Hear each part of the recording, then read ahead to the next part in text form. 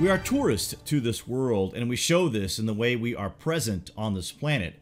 The more we find on Earth, the more we realize that the ancients who existed here before our civilization emerged were not the primitive humans we are outright taught in our upbringing.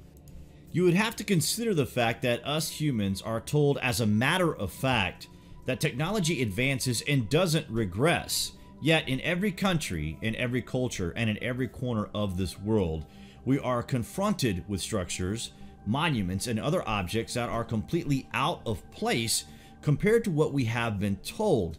This suggests that time is against our existence today, just as it was for the very ancient and lost civilization. One of the most remarkable prehistoric human achievements was our ability to work with stone on a seemingly gigantic and effortless scale, which, apart from the technical implications, reveals the presence of sophisticated and complex people who proved themselves to be anything but primitive. At sites like the unfinished obelisk or the quarries of Easter Island, we see apparent work in progress, projects that were seemingly abandoned without cause or indeed warning, as if at one profound moment all the world's cultures vanished. Where did they go? Well, that is a question for the ages, but what they left behind may still hold secrets to keys that we are still struggling in modern times to understand. This race of ancient Earthlings left their imposed marks all over the place. Much of our discovery, we can't understand how certain things were accomplished without the use of highly advanced technologies. You gotta ask the questions, what exactly is going on? Wait till you hear this. At number 6, the Ramesseum. The Ramesseum is the memorial temple of the legendary pharaoh Ramses II. Originally called the House of Millions of Years of Usamatra Seti Penra, that unites with Thebes, the city in the domain of Ammon. In front of the ruins is the base of the Colossus of Ramses. On the granite Colossus' shoulders is an inscription describing Ramses as the son of princes. The statue fell into the second court, and the head and torso remain there, but the other broken pieces are in museums all over the world. Only fragments of the base and torso remain of the Colossus statue and the enthroned Ramses, which is 19 meters high and weighing just over 1,000 tons. The stone for the statue was transported 170 miles over land from Aswan to Thebes. This would have once been the largest and heaviest statue in the world at the point of construction. At number 5 on our list, the angle blocks over the entrance to the Great Pyramid. These blocks at the supposed original entrance to the Great Pyramid are just stunning, largely overlooked in favor of all other majesty on show at this site, but you can't underestimate the effort that would have been involved to get these angle blocks in place. Weighing an estimated 250 tons each, these 4 arch stones would have the combined weight of 1,000 tons, the grand entrance to the ancient masterpiece. As far as we know, the first people to enter the Great Pyramid since the time of its construction were the Arabs in 1820 AD under Caliph al-Ma'mun. The Arabs broke into the Great Pyramid since they could not find the hidden entrance by boring into the limestone with crude instruments. After months, they did manage to break in and find the descending passages. Very little is known to us about the ancient monument, but at the entrance there is symbolic images that suggest perhaps there may be clues still to be found. In many parts of the world, archaeologists are uncovering this archaic form of Sanskrit, now recognized as a precursor to all known languages in every region where they are found. Integration of these most ancient antediluvian texts into the established history of post-cataclysmic cultures enables for the first time an accurate recounting of the distributed conditions of planetary resonance as directly identified by Atlantean authors. These rare texts form the basis for a new psychoacoustic interpretation of their works. At 4 on our list, El Indrialo, Chile.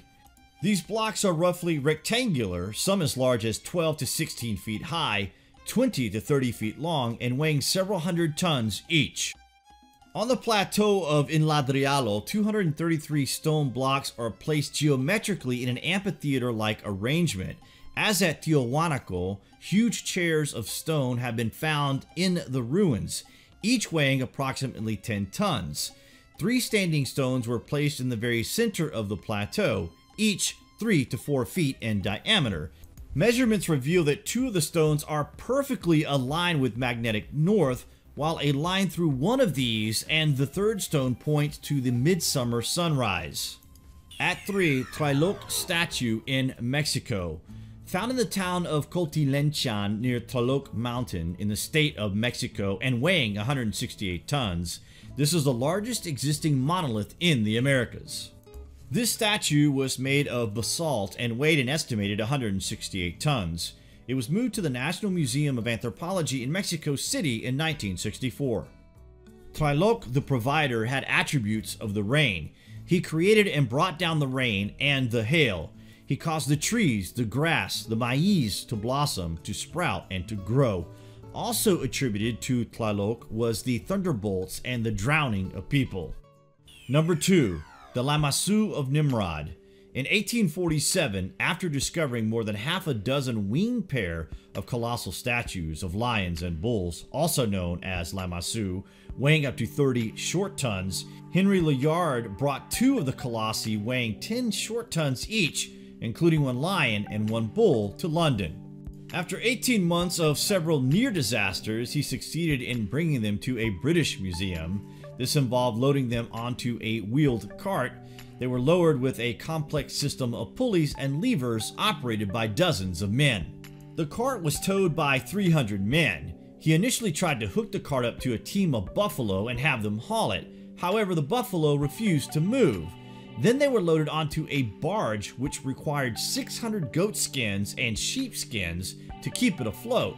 After arriving in London, a ramp was built to haul them up the steps and into the museum on rollers. An incredible effort for something weighing only 10 tons. You gotta wonder that if we are struggling in modern times with something relatively light, compared with other stone structures weighing far in excess of these exquisite artifacts. And at number 1 on our list, the Trilithon of Baalbek. At the site of the Temple of Jupiter in Baalbek, there are stones to be found that are out of this world. These stone trilithon blocks are weighing well over 1,000 tons each, and the moving and placing of these have been the subject of much debate since even before Roman times. Not only can these things not be moved in the today and now, they also prove that our conventional idea that a society could not move these things simply by using rope and brute strength, these enormous stones would suggest overwhelmingly that we are missing a big part of the picture. Theories on what the original purpose of such stones are always leaning towards an advanced industrious past in a time of history that we are told we were only just becoming conscious, yet here we are witness to something so mind-numbingly impossible based on the standard we are told. We can't stress how massive these blocks are, guys, and there are others in the region weighing 1,500 tons and another one weighing over 2,000 tons. Eye-wateringly heavy, especially by today's standards, and the ancients were seemingly making these things with apparent ease. The location of the megalithic structure is atop of a hill in the region known as Tel Baalbek. Numerous archaeological expeditions have gone to the site starting in the 19th century, primarily German and French groups, and research continued into the 20th century. Each one of these stones is 19 meters long, 4.2 meters high, 3.6 meters thick, and weighs over 1,000 tons. The supporting stone layer beneath features a number of stones which weigh an estimated 350 tons and are 11 meters wide. The so-called Stone of the South, or the Stone of the Pregnant Lady, are still close to the quarry, but it is thought their purpose was the same as the placed trilithon stones. However, they were never used according to archaeological examinations. It is still one of the greatest mysteries that we are confronted with today. The age of the builders is vastly unknown and unacknowledged as ever happening in a time before written history began. These were achieved in the before time. This is why we are not understanding very well, because the civilization who created such things has since vanished from this planet. There were many stone movers in the ancient world. From Stonehenge to Machu Picchu, ancient peoples found a way to move stones of massive proportions. The Olmec of Central America moved enormous stone heads, possibly by floating them down rivers on rafts. The Inca created mountaintop kingdoms out of enormous yet intricately fitted stones, each dragged for dozens of miles, and the Eastern Islanders carved and moved some of the largest stone sculptures ever created. You really do have to wonder why. Why are these people creating these enormous things so majestically and effortlessly out of the heaviest and densest materials available, and what did they cut them with? We will leave it at that for the moment, guys. You can let us know what you are thinking, and as always, thank you for watching.